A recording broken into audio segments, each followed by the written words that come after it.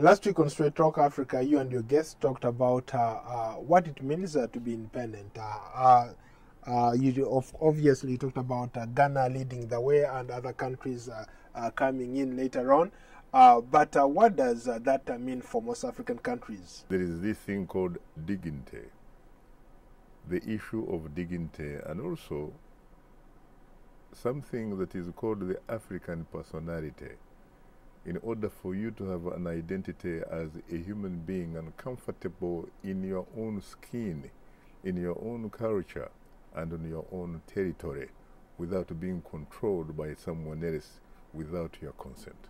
But has that changed? I thought most Africans are really controlled. They don't have that dignity that you're talking about. They are mistreated by their own leaders. Is that the sort of independence that they fought? Fundamentally, the idea of independence is very legitimate.